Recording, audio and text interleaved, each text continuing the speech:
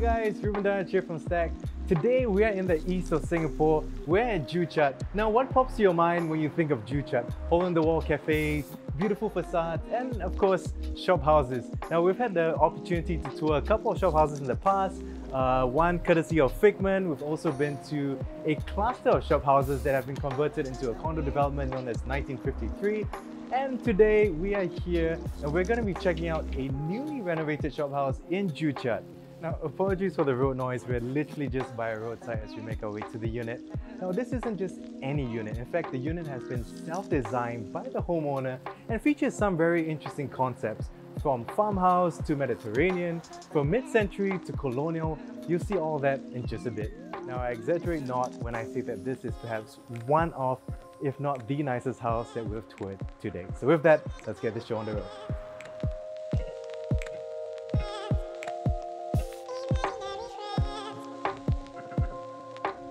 Alright, so before we head into the house, let me share a little bit more about this development.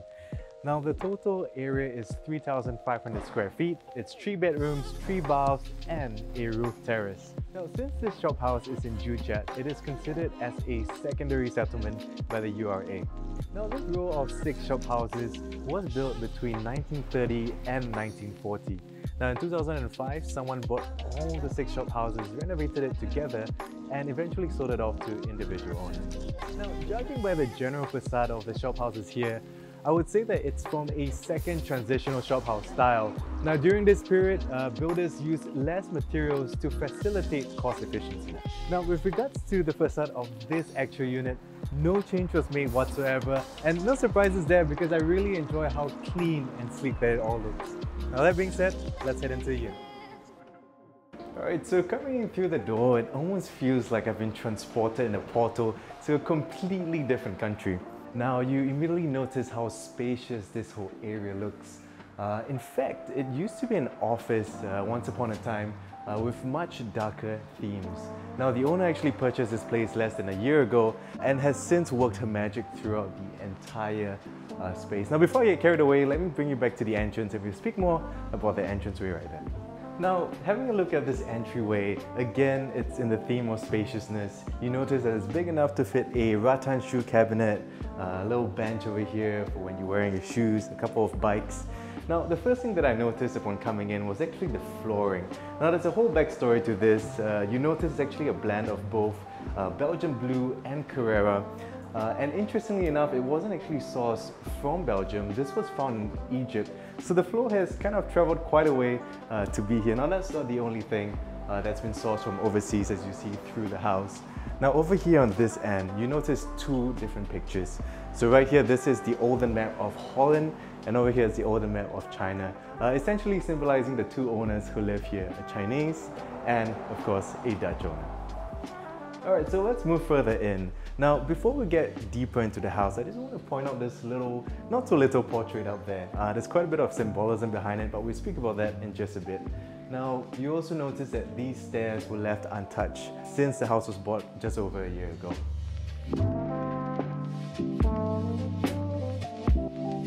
Now, over here on this end, you notice it's a transitional area and you're already beginning to see some artifacts.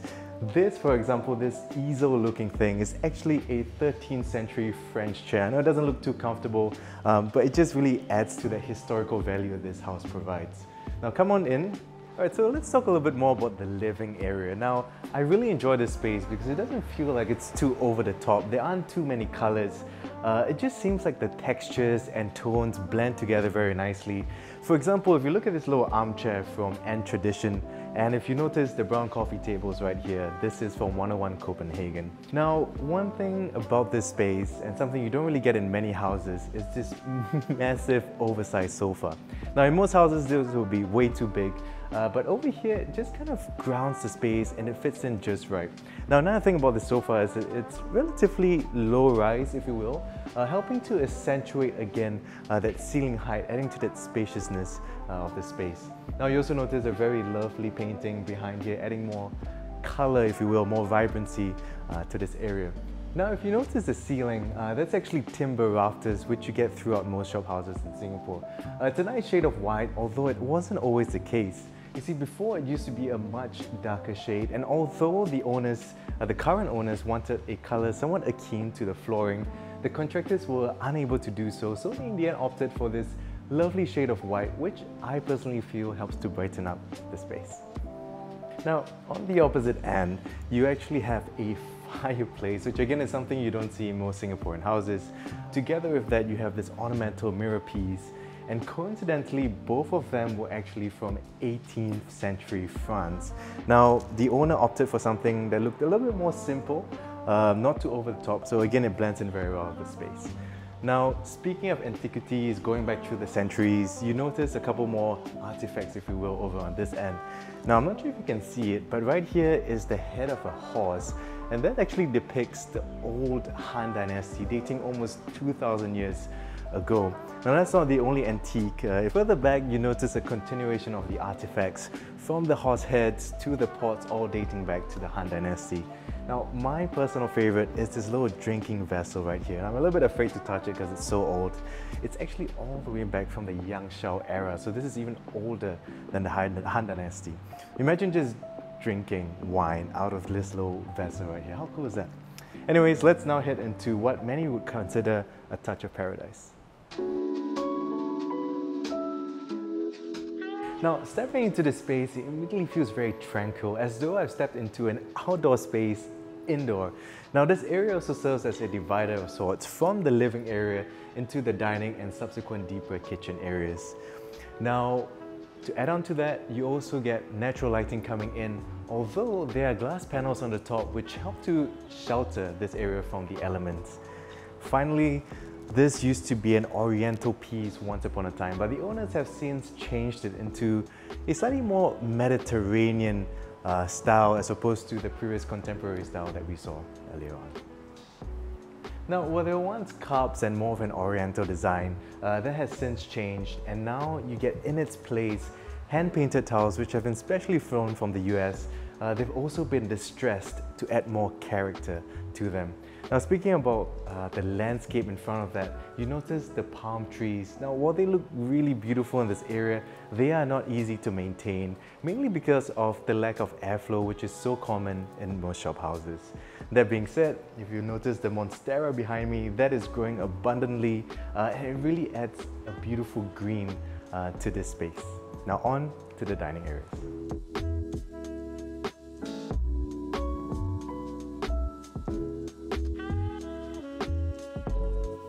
Stepping into the dining area, you notice a dining table that fits up to 6. Now, this chair right here has been with the owner for over a decade, but yet you can barely see any sign of aging on it. Now, bring your attention up here, this is actually pendant lighting from a French designer. Now, cloth is something you rarely see on lighting, so this is something I personally enjoy about the space. Over here on this end, this is a mid-century console table by Noden, a local Singapore furniture store. And if I can bring your attention to this vase right here, that's actually from Sicily, and it was actually bought on the couple's honeymoon. A little bit of a memorial, if you will, a remembrance of sorts. Now, over here on this end, it looks rather inconspicuous, but it is actually the owner's favorite place, and we will tell you why in just a bit. Before that though, I'll share a little bit more about the details of the space. Notice this round stone table and banquet seating behind, which is actually designed by the owner and custom made by Second Charm. Now, also notice the pendant, simple pendant lighting here, that's by Devour Kitchen. Now, the reason why this is the owner's favorite place is because she spends most of her time relaxing here, getting a view of that right there. And I'll just imagine having a cup of morning coffee, reading the news. It really is the perfect way to start your day. Alright, so on to the kitchen right now. Now, this kitchen is made in a modern farmhouse style, and it was inspired by the couple's trip to a house in Italy. Now, notice this island right here, which serves not just as storage, but also an area for appliances, which we'll show you in just a bit. Similar to the entryway as well, you get limestone flooring here, which was reclaimed and imported in just to fit this kitchen right here. Now, one thing I like about this kitchen is how well they've concealed their appliances. So for example, on this end, you have a concealed fridge right here. And as we go deeper into the kitchen, you have a double dish drawer. And again, these both appliances are from Fisher and Paykel. On the opposite end, you have this beautiful Bertazzoni range, and surrounding that you have Calcutta marble done in a honed finish. Now the owner actually mentioned that she opted for honed over polished to reduce that reflective state. Now she did mention, however, that it does make it a little bit harder for maintenance. Right, so coming back this way, there's an outdoor area for washing and drying needs, and I'll just pull you around this corner. There's a little bit more seating, some storage right here, and a wine cellar. Right, so this is the only bath on this floor, and behind this bando right here lies this beautifully designed bath. Now notice the floor is of a clamshell design. Again, you have vanity here coupled with a nice rotund mirror, and over here on this end, something familiar seen, pendant lighting, again by Devote Kitchen. And over here in the shower area, you have, of course, rain shower and uneven square tiles, which helps to add more character to this space right here.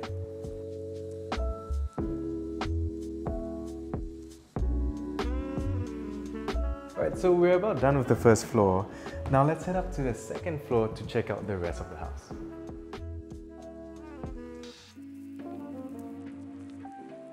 Now, just before we head on to the second floor, and as promised earlier, we'll talk a little bit more about this painting right here. Now, this was actually a wedding gift to the couple when they got married. Now, it is said that the only other piece of this portrait exists somewhere in a museum in the Netherlands. That's it, let's head on up.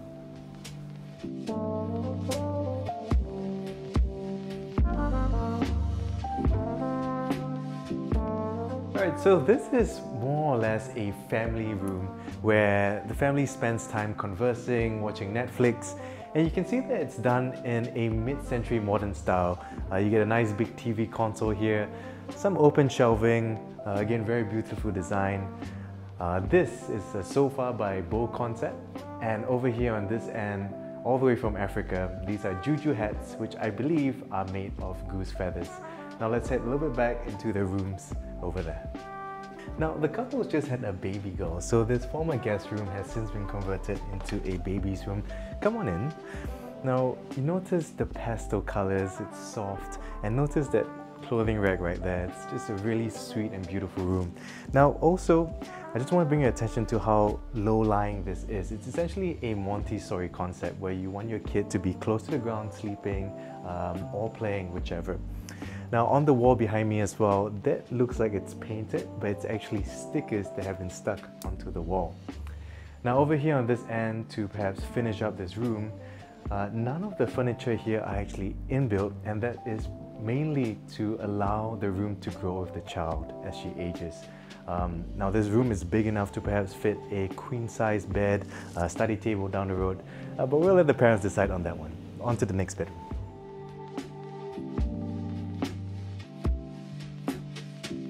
Alright, so heading up this flight of stairs, we come to the second common bedroom, which has since been converted into a guest room. So the owners haven't really done much with it, apart from perhaps painting the walls, a couple of wallpapers, and also adding in remote control blinds for the skylights to essentially black out the room. Now, although not much has been done here, again, it's been tastefully designed in keeping so far with the theme of the house. Now that being said, let's head on to the master bedroom.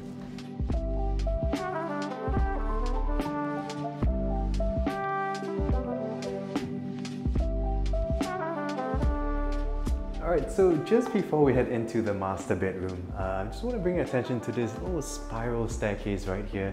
Now, unfortunately, we're not able to access it because there's some maintenance going on, but it essentially leads to the roof terrace where I believe a pool is currently being implemented. Alright, so let's now head into the master bedroom.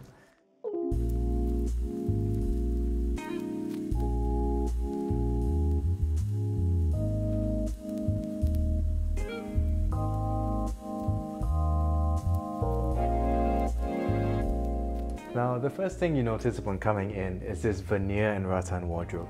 As you come deeper into the bedroom, you also notice this king-size bed, and in similar fashion, you also notice that backboard right there. Now, this was designed by the owner and custom made by Second Charm. Bringing attention to the back of the room, you notice the Louvre-style shutter windows. Now, that adds a little bit of a colonial feeling to this place, and that is essentially accentuated by this wallpaper right here full of palm trees, adding a tropical feeling to the area. Now over on this end, you notice a console, again very tastefully done. Now you might be wondering what's behind this. Now this room used to be a whole lot bigger before this partition wall was added to create a sort of walk-in wardrobe, which we'll now have a look at.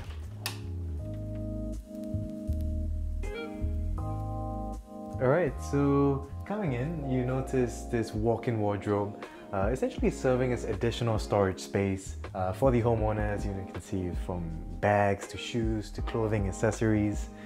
Now this entire area, this beautiful master bath, was actually completely reconfigured from its original state.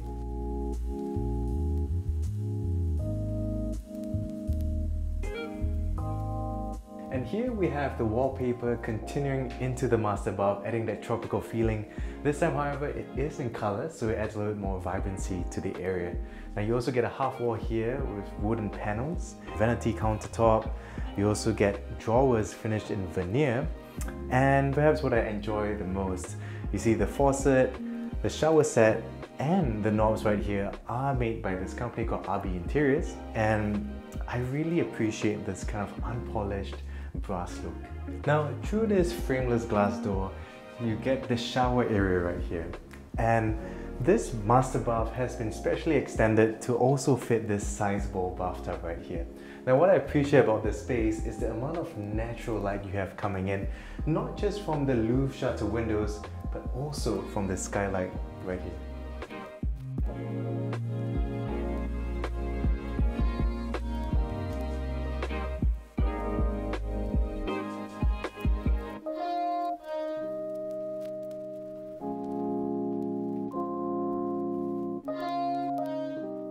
So now that we're done with this entire shop house, let's head on down to wrap up this tour. Alright, so now that we've seen all that this shop house has to offer, let me share a little bit more about my thoughts of this space. Now, the first thing that I appreciate about this house is really the history and heritage, from the entire shop house as a whole to all the little antiquities that we've seen throughout the tour. Now the design of the space is also really well thought out, and it's spot on. From Mediterranean to farmhouse to mid-century to even colonial. That's not something that's easy to achieve, yet it's been done to a T in this beautiful home. Now let's not forget as well how massive this space is. The open layout from one end to the other allows you to see through the home, and together with the tall ceilings helps to accentuate the volume of the space. And from an investment perspective, a shop house is almost always a safe bet, owing to the fact that it is a finite number of shop houses in Singapore, which will essentially ensure appreciation through the years. Now, it's not all a bed of roses, as the owners have shared with us some of the downsides of living in a shop house. Firstly, poor sound insulation resulting in traffic noise coming into the building. Secondly, a lack of facilities, one of which is an absence of private parking. Now, the final point would be the cost of maintenance owing to the age of the shop house. Now, for those of you guys who are interested to find out more about this particular shop house, we'll leave a link to the owner's Instagrams in the description box below. Finally, if you're interested in knowing more about shop houses or any other kind of properties, feel free to head on over to www.stackhomes.com/editorial for more information. And lastly, we would like to also thank the owner for giving us the opportunity to tour their house. And not forgetting you guys, thank you so much for watching the video all the way to the end. Now, if you enjoyed it, feel free to leave a like, comment, subscribe, turn on that notification bell as well, and we will see you guys in the next one. Bye bye.